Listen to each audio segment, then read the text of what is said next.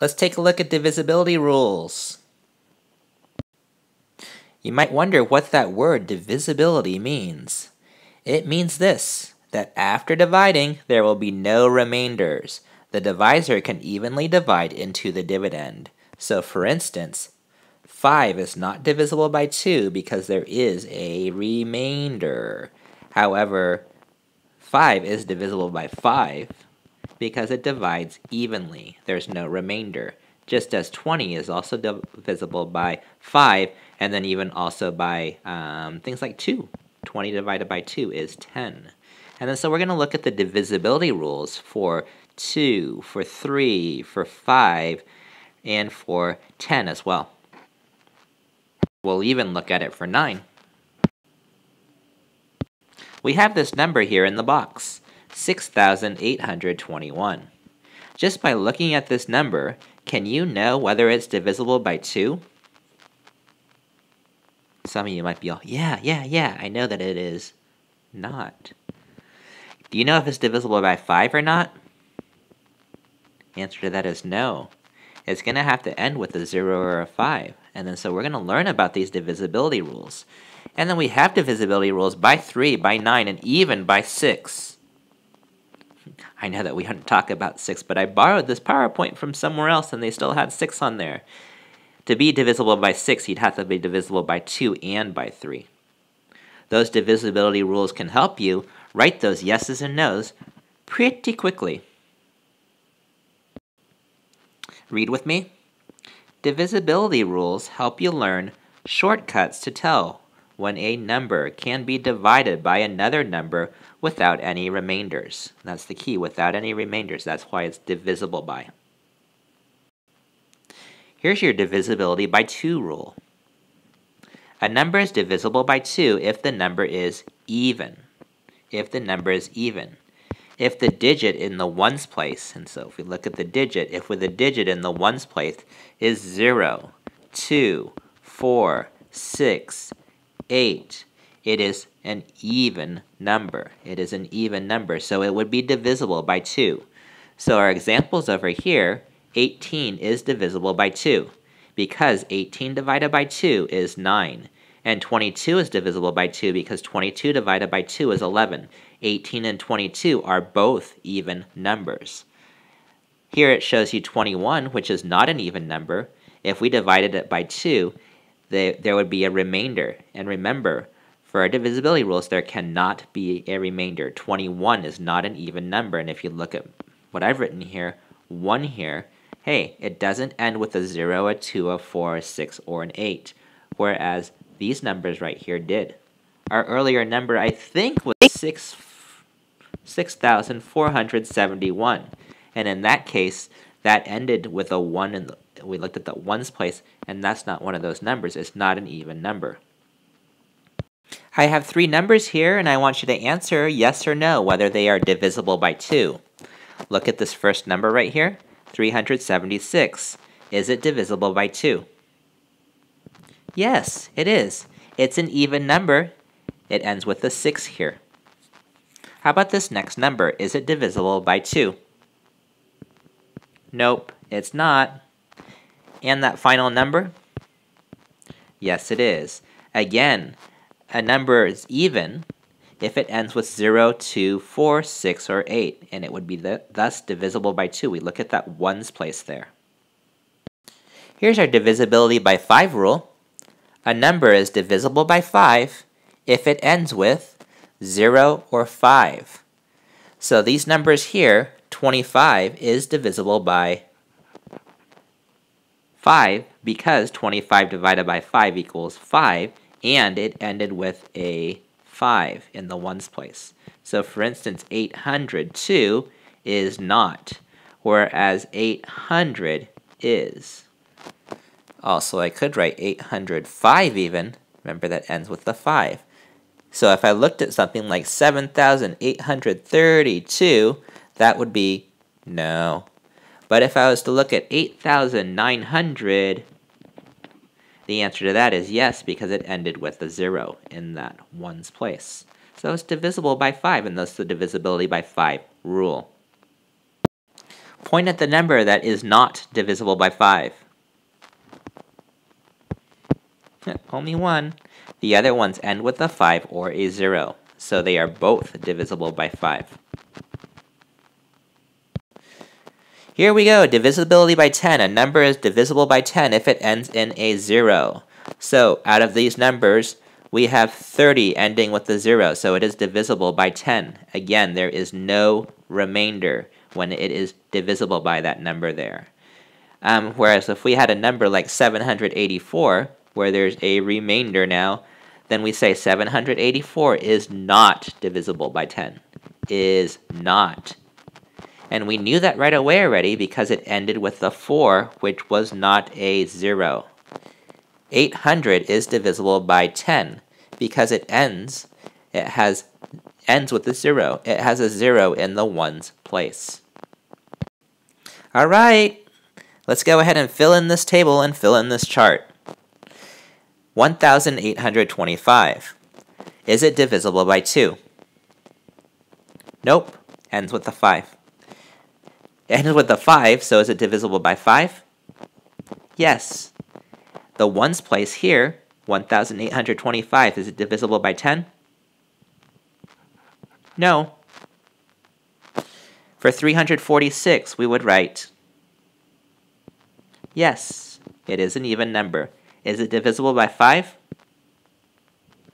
No. Is it divisible by 10? No.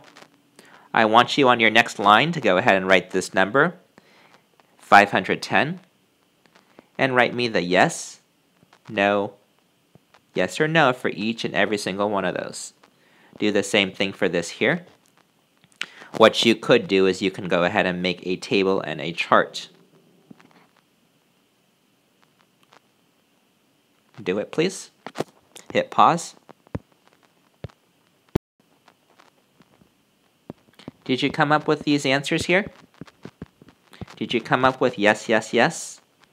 Did you come up with yes, and then no, and then no? Again, you were concentrating on the ones place of each of those numbers. 8 is divisible by 2, so 1,108 is divisible by 2. 1,108 ends with an 8, and then if we were looking at divisible by 5, it does not end with a 0 or a 5, so it's not divisible by 5. That's why we read a no there. All right, you might want to pause the video for a second here to go ahead and read this very carefully to yourself. This is a big, important rule. A number is divisible by 3 if the sum of the digits is divisible by 3. So for instance, if we had 81 and we were looking at it, instead of figuring out what 81 divided by 3 is, we can take each of those digits and the sum of those digits. We can take 8 and we can add it together with 1 to get 9. And the sum of the digits then, 9. Hey, 9 is divisible by 3 because 9 divided by 3 is 3, so therefore 81 is also divisible by 3. As I continue to look here at the slide, it says, is the number 135 divisible by 3? They add the digits as well, just as I had done, except this time there's 3 digits to add together. They added together 1 plus 3 plus 5, which equals 9, and 9 is divisible by 3, so 135 is also divisible by 3. In fact, if I did the 135 divided by 3 here,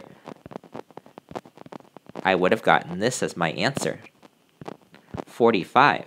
Now, isn't that much easier just to add those digits, though, if my question was, hey, is it divisible by 3? These divisibility rules will help you later on as we continue to work with math, and especially as we continue to work with fractions. Here is the divisibility by 9 rule. It works very similarly to the divisibility by 3 rule. A number is divisible by 9 if the sum of its digits, again, is divisible by 9. So we have 369 that is divisible by 9 because 3 plus 6 plus 9 equals 18.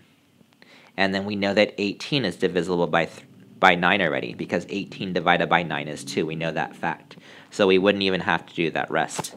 So that means that 369 is divisible by 9. What if... Alright, you go ahead and copy all of these down and use adding the digits approach and see if it's divisible by 3 and divisible by 9 for each and every single one of those. You can go ahead and write out yes or no. I do not want to see 121 divided by 3, blah, blah, blah, blah, blah, blah, blah. You're using that strategy and that approach that we just talked about on the previous couple of slides. Add up those digits and see if they're divisible by 3 or if they're divisible by 9. And then write that yes or no. Hit pause, please. Alright, for that first one there, I have 121, where I would add those 3 digits together, the hundreds place, the tens place, and the ones place.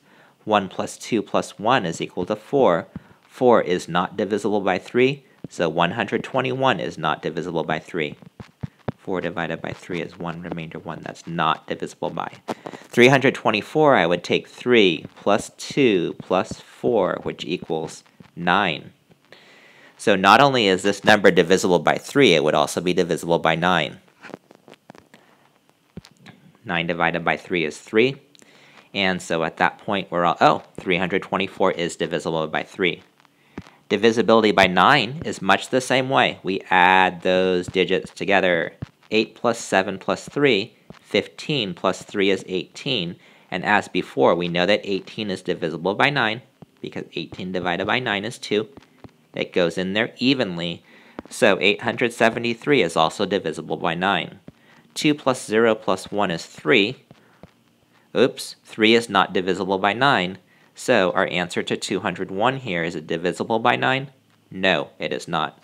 It is divisible by 3, but that's not what the question is asking. It's asking if it's divisible by 9. 3 divided by 9 would be 0 with the remainder of 3. Those are your divisibility rules. We had divisibility rules of 2, where we were looking at even numbers, numbers that ended with 0, 2, 4, 6, or 8.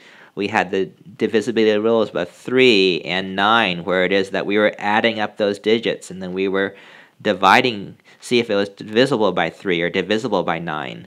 And then we also had those rules for 5 and also for 10 as well, where it is that the digits had to end with a 0 or a 5, and for divisibility by 10, it had to end with a 0.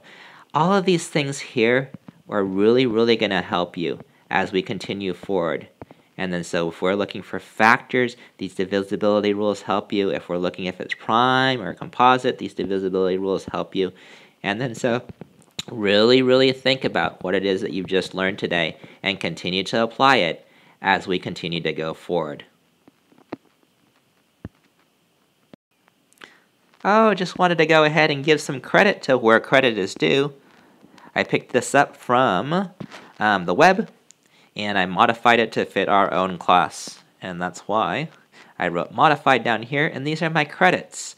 And in a way, this is my bibliography of my presentation, or my resources and my references.